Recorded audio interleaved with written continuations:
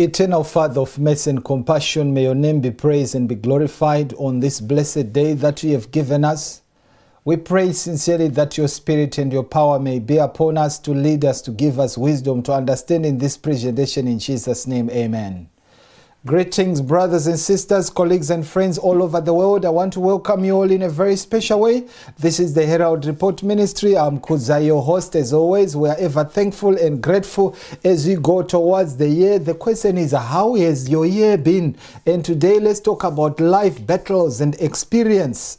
Lies, battles, and faith, and we're talking about our experience at Rephidim, looking at the journey of the Exodus. And if you remember, a few days ago, we're talking about the story of the Exodus. We covered the subject of the mixed multitude, and just before that, we talked about the temptation as well, and we focused also on the people of Israel, the challenges which they faced. And as we go towards the end of the year, brothers and sisters, I just want to draw you back once more to the book of 1 Corinthians chapter 10, which Paul actually emphasized that we need to have an understanding of the experience of the Exodus so that we may know what to do, how to do it, and when to do it. And the Bible says from the book of 1 Corinthians chapter 10 from verse 1. Moreover, brethren, I will not that you should be ignorant how that all our fathers were under the cloud and all passed through the sea and were baptized unto Moses in the cloud and in the sea, and did all eat the same spiritual meat. And what did they drink? And they drank from that rock that followed them, and that rock was Jesus Christ. However, with many of them, remember, God was not well pleased. And today, brothers and sisters, I just want us to focus on how their traveling was, because they drank from the rock. The rock that followed them was Jesus Christ, and they were covered by the shade during the day and the pillar of fire by night. So we are looking at the experience of the people that are being led by the Spirit of God, that have the presence of God throughout their journeys as they move from Egypt all the way to Canaan. Brothers and sisters, how has been your 2023? Was God leading you? Did you feel the presence of the Lord? Did you see the presence of the Lord? Was He there for you? Did you realize His presence? The Bible says in the book of Numbers chapter 9, verse 16, so it was always the cloud covered it by day and the appearance of fire by night. So basically the cloud covered by day and the appearance of fire by night, and the cloud was taken up from the tabernacle. Then after that the children of Israel journeyed, and in the place where the cloud abode, there the children of Israel pitched their tents. And at the command of the Lord, the children of Israel journeyed, and at the command of the Lord they pitched. As long as the cloud abode upon the tabernacle, they rested in their tents. You know, the singer says, take time to be holy, speak often with the Lord. Do not run before Him. Let Him lead the way. So what we see with the children of Israel, the cloud will lead the way. They will follow the cloud. They will do everything according to the cloud. When the cloud moves, then they move, because the cloud was there for their defense. The cloud was there for their protection. The cloud was there for their shield. That's why the singer said, the Lord our rock, in Him we hide, a shelter in the time of storm. Whatever may betide, we have a shelter in the time of storm. Mighty rock, cooling shade on the burning sand, and He is the faithful guide on this pilgrim journey, this shelter in the time of storm as we journey our journeys. Brothers and sisters, how has been your experience? Has God been leading you? Have you followed Him? Have you trusted in His leadership? Verse 19, the Bible says, and when the cloud tarried long upon the tabernacle many days, then the children of Israel kept the charge of the Lord and journeyed not. And so it was, when the cloud was a few days upon the tabernacle, according to the command of the Lord, they abode in their tents, and according to the command of the Lord, they journeyed. So basically, the movement was determined by the cloud. The time of movement was determined by the cloud. The length of movement was determined by the cloud. Brothers and sisters, let our eyes be on Christ if we are going to be successful. Let Christ lead the way. And whatever you decide to do, when Christ leads the way, it's a blessing. You know, I know this friend of mine. And when you actually call him, he doesn't answer your phone very quickly, and you will be waiting, and you try to wonder, why does he answer very quickly? And sometimes one day I spoke to him, and then he said, you know what, I have to know whether the Lord wants me to answer or not. Otherwise, sometimes the Lord does not want me to answer. It sounds a bit strange, is it? But brothers and sisters, I think what my friend was trying to say is that, you know what, some of the things we just need to consult God in everything. And if God says, yes, let's do it. If God have not spoken, we'll wait until God has spoken, because definitely God responded. Now I'm talking from my experience with God. Brothers and sisters, God responds. God answers.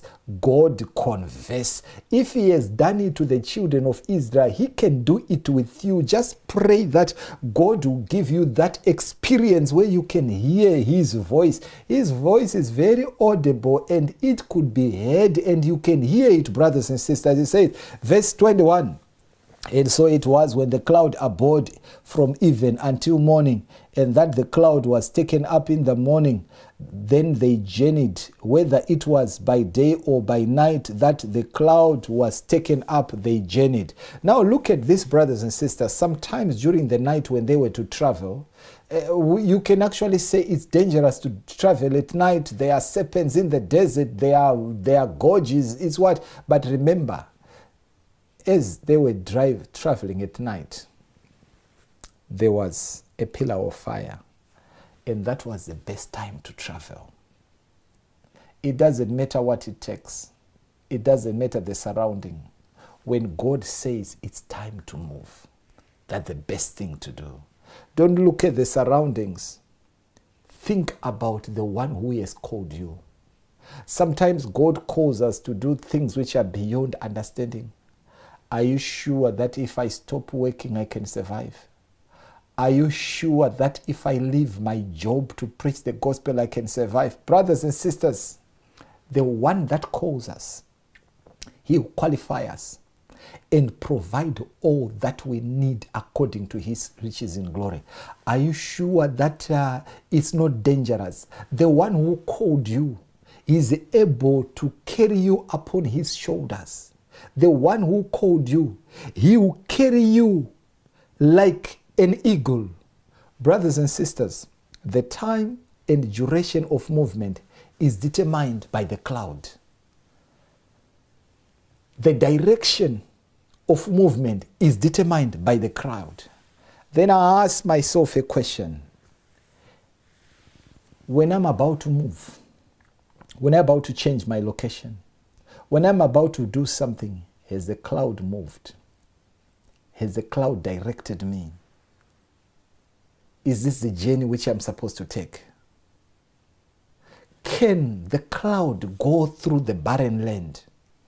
In the land where there is nothing much? Can the cloud lead me in the land of want? Can the cloud lead me in places unfavorable? Brothers and sisters, God is God, and he knows what's best. And sometimes what we think is not the ideal is the most ideal. Patriarchs and Prophets, page 282 said, and they took their journey from Succoth and encamped in Etham, in the edge of the wilderness, and the Lord went before them by day in a pillar of cloud to lead them the way, and by night in the pillar of fire to give them light, to go by day and night. He took not away the pillar of the cloud by day, nor the pillar of fire by night from before the people, says the psalmist. He spread a cloud for a covering and fire to give light in the night. That's Psalms chapter 105, verse 59. Verse 39, I meant to say. So he was watching 24/7. He was leading 24/7. He did not take away his eyes from them. The shepherd of Israel directs the path of his sheep. And the psalmist said, the Lord is my shepherd, I shall not want. Yea, though I walk through the valley of shadow of fear and death, I fear no evil. Your rod and your staff comfort me. And even in the presence of my enemies, you prepare a table. My cup runneth over. Brothers and sisters, how has been our experience with the Lord? All I can safely say is, God is faithful. The cloud was there by day. The pillar of fire has been there by night.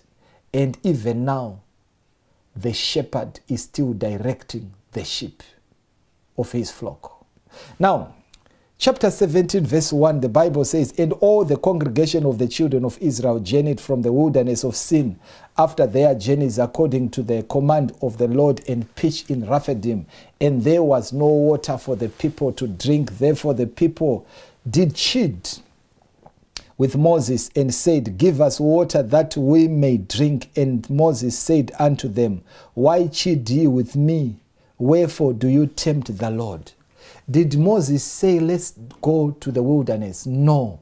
Did Moses say, let's go through the wilderness? No. But the cloud was reading. So where were they to direct their cry? They were to direct their cry to the cloud. Brothers and sisters, there are times that we complain to people unnecessary. There's no need to complain to people when they've not started the journey with you. As long as you start the journey with the Lord, remember he said, never will I leave you nor forsake you. So if you are going to complain, direct your complaints to God. Don't direct your complaints to people. You say that people have neglected you. You say that people, they don't care about you. Brothers and sisters, stop relying on people and rely on God. And let me repeat this again. Do not rely on people. Rely on God, because God has a sure promise. Never will I leave you nor forsake you. And when there is a problem, rather than complaining to people, go to God. And when you go to God, you see the power, the goodness, and the love of God. Verse 4, the Bible says, and the people thirsted there for the water. And the people murmured against Moses and said, wherefore is this that thou hast brought us up out of Egypt to kill us and our children and our cattle with thirst? As if Moses had said, let's go. As if Moses had started the journey. As if Moses was their redeemer. As if Moses was their guide. Brothers and sisters, do not depend on people. Over the years, in the preaching of the gospel, I've learned this lesson. Don't depend on people. Depend on God. Don't trust on people. Trust on God. God is the sure defender. God is the sure provider. God is a sure sustainer. And as God leads the way, God does not change. Now, verse 5, the Bible says, and the Lord said unto Moses, go on before the people and take with thee of the elders of Israel, and thy rod wherewith thou smotest the river, take it in thy hand and go. Behold, I will stand before thee there upon the rock in Horeb, and thou shalt smite the rock, and there shall come water out of it, that the people may drink. And Moses did so in the sight of the elders of Israel. Where was it? It was at Rephidim. And there was no water. And God provided water at Rephidim. But that was not the only problem at Rephidim. At Rephidim, there were also wars. At Rephidim, Amalekite attacked Israel. At Rephidim, Amalekite destroyed many Israel. And the Bible says in Exodus chapter 17, verse 10, so Joshua did as Moses had said to him, and fought with Amalek. And Moses, Aaron, and who went up to the top of the hill. And it came to pass, when Moses held up his hand, that Amalek prevailed. And when he let down his hand, Amalek prevailed. So now, as Moses held up his hand, Israel prevailed. And when he let down his hand, Amalek prevailed. What was happening here? This was fight with Amalek. Later on, as Moses was departing, he decided to give an account of how Amalek attacked Israel. And the Bible says in Deuteronomy chapter 25, verse 17, remember what Amalek did unto thee by the way when you were come forth out of Egypt, how he met thee by the way, and smote the hindmost of thee, even all that were feeble behind thee, when thou wast faint and weary, and he feared not God. So Amalek was very cruel. They went to those who were behind, to those who were crippled, to those who were feeble.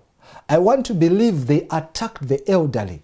They attacked those who were weak, and they wanted to destroy them. But God, in his mercy and love, he decided to defend his congregation. And what did he do? He actually led Israel to fight. But you know, I want to emphasize on the way how this battle was fought, because this is critical. The Bible says in Exodus chapter 17:25, but Moses' hands were heavy, and they took a stone and put it under him. And he sat thereon, and Aaron and Hur stayed up his hands, the one on the one side, and the other on the other side. And his hands were steady until the going down of the sun. And Moses discomfited Amalek and his people with the edge of the sword. So the war was raging. The battle was being fought. Moses, Aaron, and Hur were on top of the mountain. Joshua and the armies of Israel were in the battlefield. The question is, where was the battle won? In the field or on the mountain? Who contributed to the victory of the battle? Was it Moses, Aaron, and Hur on top of the mountain, or Joshua with the army of Israel? Brothers and sisters, there was cooperation of the two teams. Those on top of the mountain, those at the bottom, at the foot of the mountain. And because of their cooperation, Amalek was defeated. Now let's go to Conflict and Courage 95, paragraph 4. It says, Moses and Aaron and Hur were stationed on a hill overlooking the battle, with arms outstretched toward heaven and holding the rod of God in his sight. In his right hand, Moses prayed for the success of the armies of Israel. So Moses was praying for the success of the armies of Israel. As the battle progressed, it was observed that so long as his hands were reaching upward, Israel prevailed. But when they were lowered, the enemy was victorious. So now who was fighting? It was Joshua and the armies of Israel. But who was praying for victory? It was Moses. As long as his hands were up, Israel was being victorious. As long as he became tired that he decided to lower down his hands, the enemies were prevailing. Brothers and sisters, it's actually very important to realize that Aaron and Hur helped Moses to keep his hands up until the going down of the sun, and Amalek was defeated. Were it not for the help of Aaron and Hur, Moses would not have succeeded. Were it not for the intercession of Moses, Joshua would have not defeated Amalek. Brothers and sisters, this can never be emphasized better. Our victory in the preaching of the gospel, it's our working together. The year has been prosperous because of our working together. We thank God for the radio ministry. Were it not be for you who were supporting, it was impossible for us to be successful in this journey. We thank God for my colleagues I have been working with. Were it not for you who were praying, who have not received utterance from God, there was nothing to write home about. But because others pumped in money, Others prayed. Others gave ideas. Others gave suggestion. Others went with us. Today we can safely say the year has been of great success because of the cooperation which God gave to us, his children. Those who were far, they contributed. Those who were near, they contributed. Those who were far, they prayed. There was unity and cooperation, and it is because of this unity that victory does not belong to any of us, and also glory does not belong to any of us except to the God that gave the increase. So he says, as Aaron and Hur supported the hands of Moses, they showed the people their duty to sustain him in his odious work while he should receive the word from God to speak to them. And the act of Moses also was significant, showing that God held their destiny in his hands while they made him their trust. He would fight for them and subdue their enemies. But when they should let go their hold upon him and trust in their own power, they should be even weaker than those who had not the knowledge of God, and their foes would prevail against them. So it was God who was fighting the battle against the Amalekites through Moses, Aaron and Hur, who were interceding on the mountain while Joshua was facing the Amalekite, was fighting Amalekite at the bottom of the mountain. There was cooperation of these two teams while they were empowered by God to destroy Amalek. Brothers and sisters, in the work of the preaching of this gospel, in the work of sharing the message of God, we depend upon God. We trust in God. We work together. Everyone has a work to do.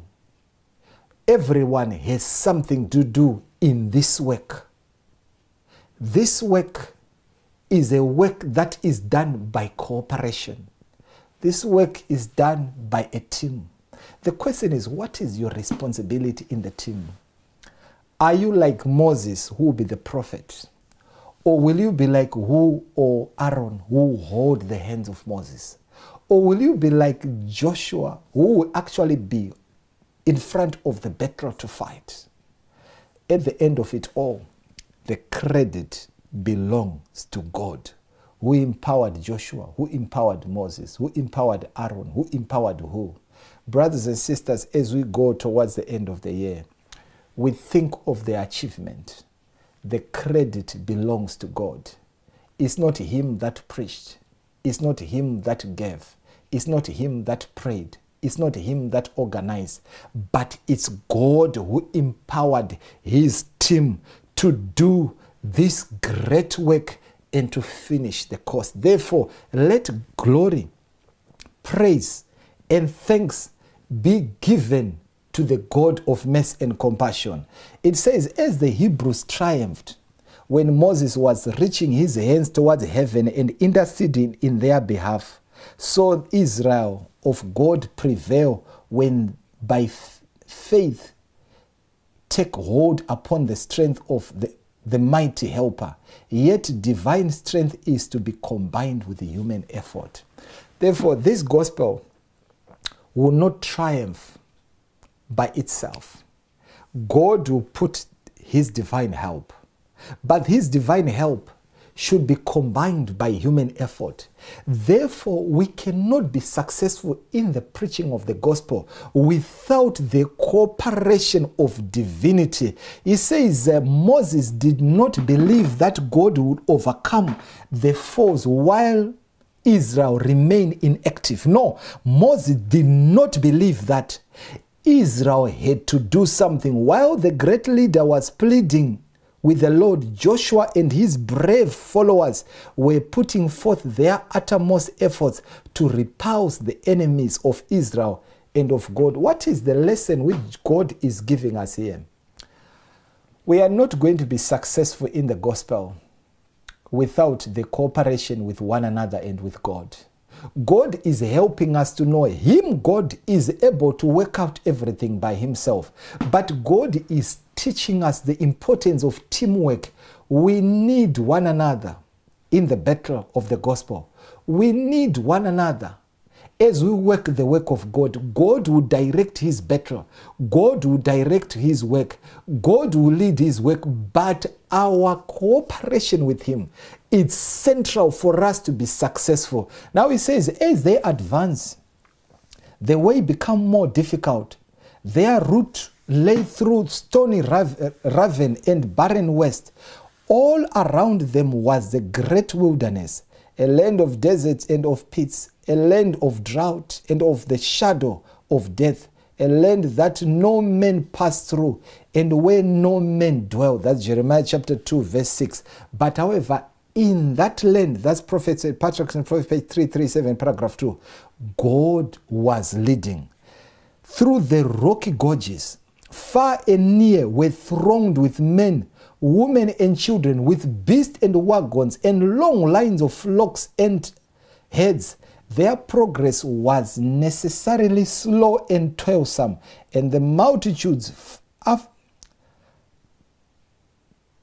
after their long encampment, were not prepared to endure the peril and discomfort of the way. But brothers and sisters, in that difficult, in that pain, in that challenging situation, God was still leading, and God was leading the way. Now, in that ground, which is not straight, which is difficult to travel, yet for them, because of the presence of God, they managed to travel. It says the mighty angel who went before them was the Son of God. He evened their path so that their feet did not swell. It was the majesty of heaven who subdued and restrained the strong and dangerous beasts of the forest, as well as the poisonous serpents that infested the wilderness. The children of Israel did not realize the 1,000 dangers they were preserved from in their travels, because they were kept from them. They did not realize the beast, the dangerous beast, the poisonous serpents. God preserved them. Even us today, brothers and sisters, we can talk of the goodness of God, how He preserved us from diseases, how He preserved us from sorrow, from pain, from many challenges that could have befallen us. Our God is faithful. It says, Israel had been preserved by a miracle of God's mercy during every day of their travels in the wilderness. The mighty angel who went before them was the Son of God. Yes. Have you felt the leading of God? Have you realized the leading of God? And then inspiration say, in reviewing our past history, having traveled our every step of advance to our present standing, I can say, praise God. As I see what God has wrought, I am filled with astonishment and with confidence in Christ as leader. We have nothing to fear for the future, except as we shall forget the way the Lord has led us and His teaching in our past history. That's Christian Experience 204. We have nothing to fear for the future unless we have forgotten how God has led us, how He has provided, how He has sustained, how He has empowered. Indeed, let the Lord be praised. But now let's conclude this with this quotation today with God, page 47, paragraph 2. The opposition which you meet may prove an advantage to you in many respects. It will develop a class of Christian virtues which seldom spring up in the path of prosperity and sunshine. Faith, patience, forbearance, heavenly mindedness, increasing trust in providence are the fruits which blossom and mature amid clouds of darkness, storm, and tempest. So, brothers and sisters, when we meet challenges, these challenges just help us. It empowers, it helps us to grow. But the last part says, the forest tree, which stands alone and exposed to the fierce winds and storm and tempest, will not be uprooted by the gale, but will strike its roots deep and spread out its branches in every direction, becoming more beautiful and strong as the consequences of its withstanding storm and tempest. Therefore, brothers and sisters, the challenges that we met in 2023 have strengthened us as we go into 2024 by God's grace, if we live until that time. These challenges have been an instrument to empower us so that we can be what God wants us to be. Now he says, this may be your case. You may be deprived of sympathy and human support, and you may feel that your only hope is to reach up your hands in supplication to God and hangs your helpless soul upon your Redeemer. Help which heaven sends will be just what you need. Oh yes, just what you need. So as the sun set in 2023, let's remember this. The way how God led the Israelites is the same way he will lead you in the past, in the future, as he has led you in 2023. Amidst the tempest, amidst the challenges, we have developed some experience. And now we can build on that experience to be victorious. We can build on that experience to be more faithful. We can build on that experience to depend upon him. As the singer said, we have come this far by faith. I want to be honest, brothers and sisters. It was through faith that I've lived this year. It was through faith that I see the power of God. And let your faith carry you through as we wait for the soon return of Jesus Christ.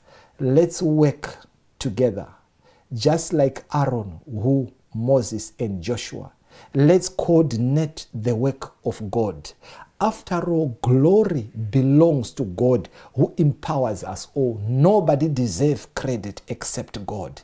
Therefore, in the work of God, he is counting on you. He is counting on me. He is trusting in you. Let's trust that he will do what he did even to Israel. When we come to Rephidim, where there is no water, he will provide. At Rephidim, where there is a war, he will give us victory. And through it all, we'll learn to trust and believe in him. May the Lord bless us. Shall we pray?